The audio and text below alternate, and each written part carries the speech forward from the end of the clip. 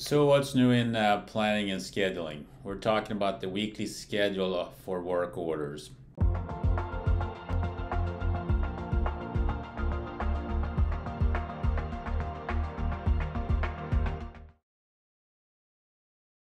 The purpose is to coordinate people, materials, and equipment, make sure they are in the right place at the right time.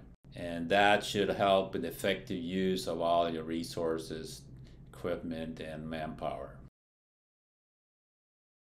We want to match planned work with the right resources to make sure we do the right capacity planning of your crew there. Also, we're trying to make sure it has the long-term benefits to the business, so we want to match the production schedule with the maintenance schedule to maximize the output of production as much as we can.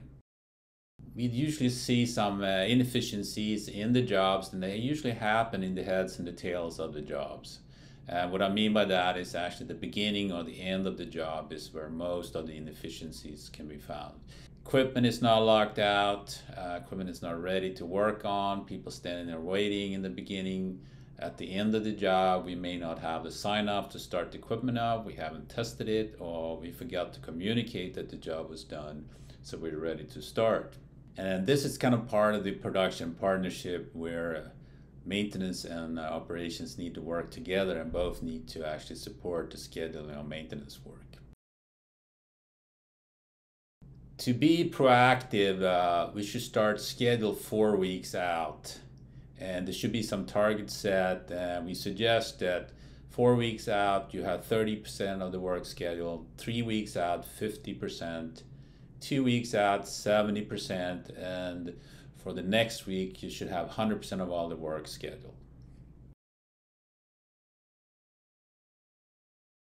To actually agree on the schedule, we should have a weekly meeting. We should finalize the schedule for the next week in that meeting. It's normally a meeting on Thursday, and after the meeting is completed, we update the schedule and the schedule is completed.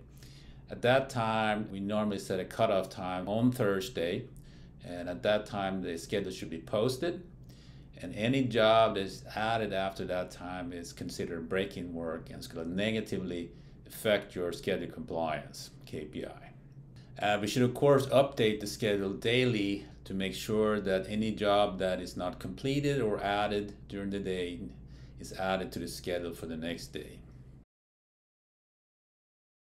All jobs should have a clear start and stop time, even for partial or sub jobs that are included.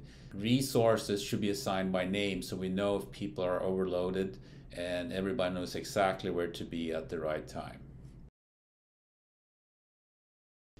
So the best performers have a schedule compliance of 70% for the weekly schedule, which is the cutoff time is for Thursday normally, and 90% for the daily update, which is the day before, including any kind of added jobs the day before.